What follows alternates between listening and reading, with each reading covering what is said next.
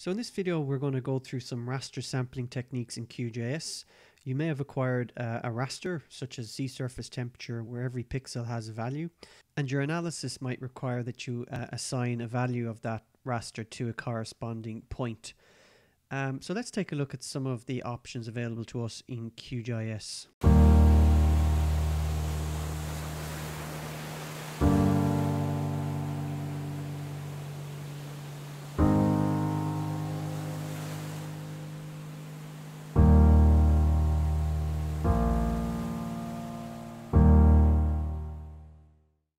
So with the latest and greatest QGIS installed, we can go through some of the tools that are available to us. In the first example, we'll look at point sampling tool. In the second example, we'll look at Zonal Statistics. In the third example, we'll look at raster pixels to points. And in the last example, we'll look at the profile tool. In example 1, we're going to use the point sampling tool to sample a raster and assign data values to a layer of points. In this example, our points layer is petroleum wells, which have been drilled in the coastal waters of Victoria in Australia. These wells are for exploration or production. And the objective of this example is to find out the depth to the seabed where each of these wells was drilled, or the bathymetry.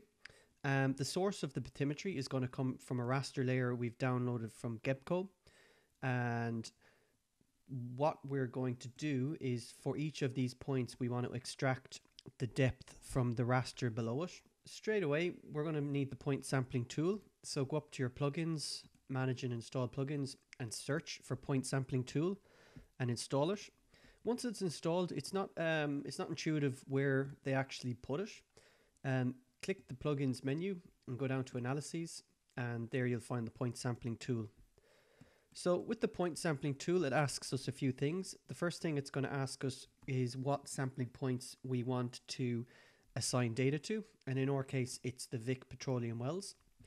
And in the second window, it's where we want to get values from.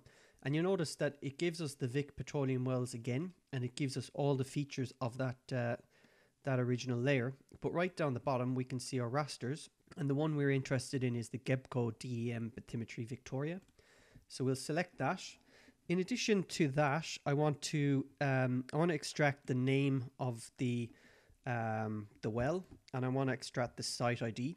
So if you hold Control on your keyboard and click each of those options, what we're going to come out with is a new layer that's going to give us the site ID, the well name, and the corresponding depth from that GEBCO raster. So we'll tell it where we want to save it. And I've already created this. It's going to save as a geo package. You can also save it as a shapefile or a CSV. We're going to skip this the CSV stage here. We're just going to save it as a geo package, and I'll explain later. And add the created layer to the map. So run that. And it's now sampled each of those points, and we've got a new layer.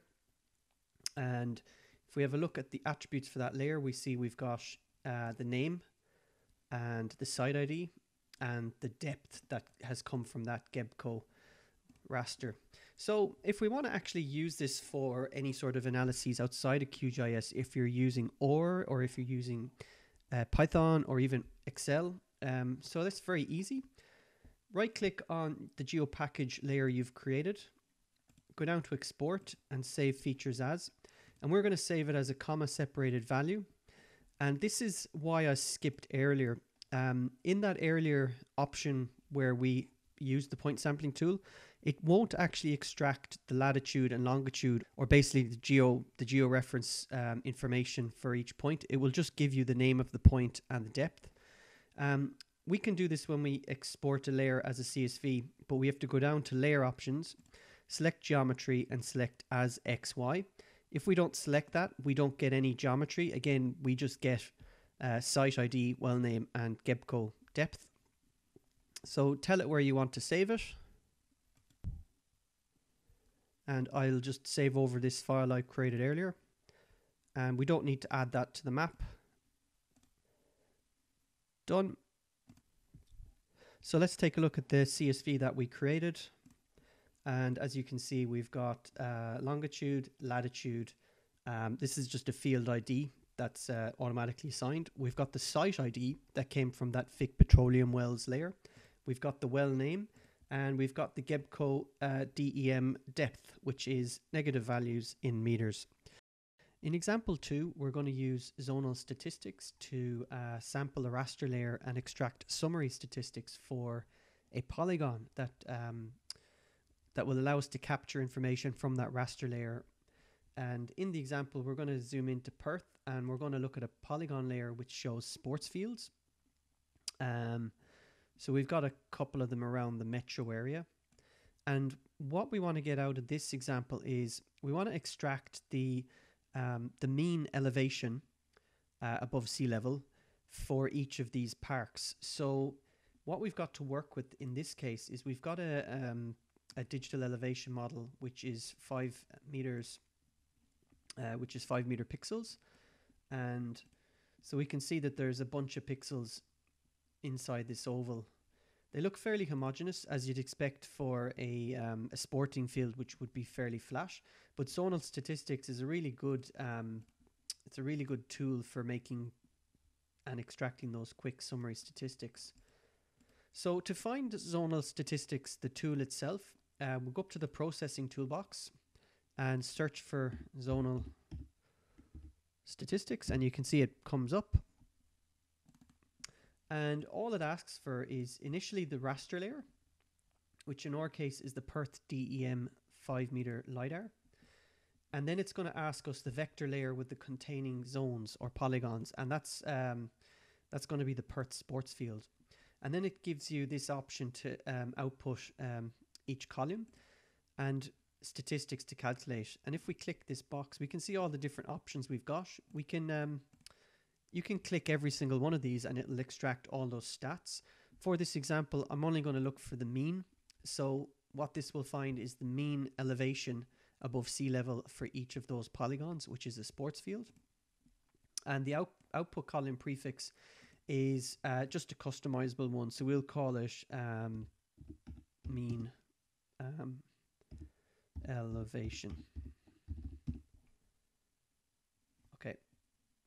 And run that. And what it does is it appends that information to the polygon that you already had.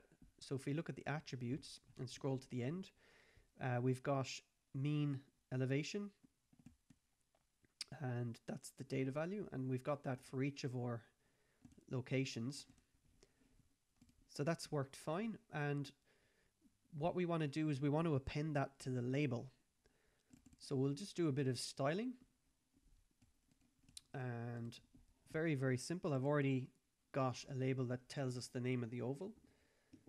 So add a new line, and in this one we're going to go to fields and values, select this mean elevation. Let's see. So as we can see in the example, it gives you a whole lot of digits after the decimal. We don't need that, so we just type round, open bracket, and this is going to round down that number, and we don't want any decimal places. So we can see now it's reading 19. We want to add some extra text, so meters elevation. And you can see how it's going to come out on the label. So run that.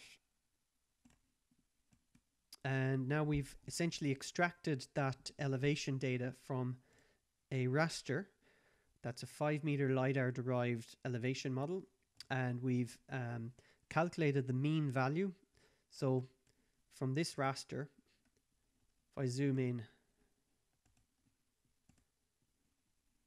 and essentially it's the mean value for all of these pixels, which is, as you can see yourself, they're all going to be fairly homogeneous.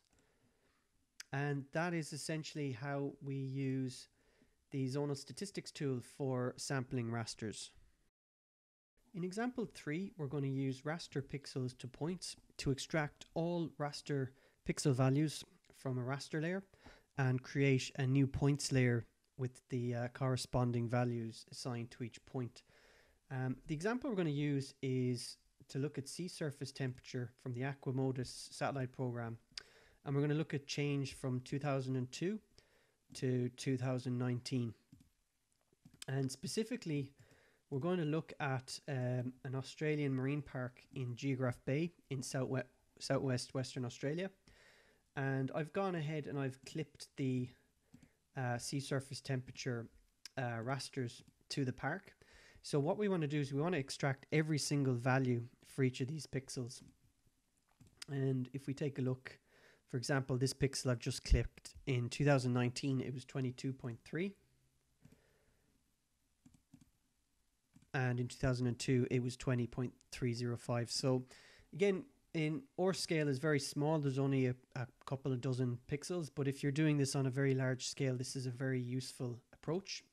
So again, we want to find the raster pixels to points tool. So processing toolbox, raster pixels to points. And the tool will allow you to do one raster at a time, which is fine if you've only got a small number of rasters, but you may have a very long time series. And if you have that, you're really going to want to use batch process. So batch process, very, very simple to set up. It asks you what the raster layer is.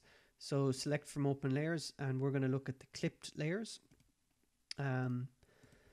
We're going to leave field name as value for both. And then we're going to end up with the vector point layer, which is going to be output, and going to tell it where to save it. I've already created these, so I'm going to write over them. And the last thing we're going to click is to load the layers on completion. So run that, and our layers are there. So now, like I say, what we've got is we've got 2 layers of points for each year, and every single point, if we click 2019 and this point, we can see the value is 21.66 degrees Celsius sea surface temperature at that point. And we could then go ahead and export it as a CSV as we did before, but we're going to do a little bit of analysis within QGIS just to show you what else you can do without going out to or to Excel or to Python. So we're going to use the Plotly plugin. So again, open up your plugins and search for data Plotly and install it. But first we're going to just do one more step in the processing, and I'm going to merge those 2 vector layers together to create one. And just going to leave it as temporary. Rename that to AQUA MODIS. And let's have a quick look at what that is like. So we've got a field ID, we've got a value, which is the sea surface temperature, and we've got the layer. So each pixel is now a point, and we've got 2 years of points. So open data Plotly, and we're going to select the layer we just merged, which is AQUA MODIS sea surface temperature. And the reason I merged them is that I can now create some summary plots just for a preliminary look, and we're going to use box plots to look at the distribution of the data in each year. And because I've merged them, I can now use the layer field name as a group. So I'll have 2 box plots, 1 per layer, and the Y field, leave it as value. We'll go down to the next tab, and we're going to just do some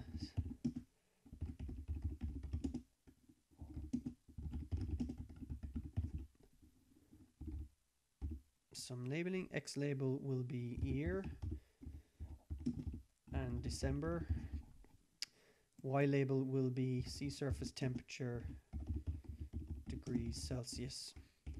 And let's have a look what happens. So data Plotly gives us a nice interactive box plot that we can have a look at. And in 2002 versus 2019, we can see that there's a visually significant difference between the 2 years. So in summary, that's how we use raster pixels to points to extract every single value of a pixel and create a new point file. And then we did it for 2 different raster layers, and we used data Plotly to create box plots to give us a visual interpretation, a much warmer year in 2019 when compared to 2002. And finally, in example 4, we're going to use the profile tool to look at the profile of a vector layer as it lays over a raster. The example we're going to use again is back to Perth, and we're going to look at Bold Park, which you may remember from an earlier video we did on slope and aspect. We're going to look at a trail through this park called the Zamia Trail, and what we want to get out of this is an idea of the elevation of the trail, but also the slope of the trail, just to determine what kind of difficulty this might be before we actually head out there and go for a walk.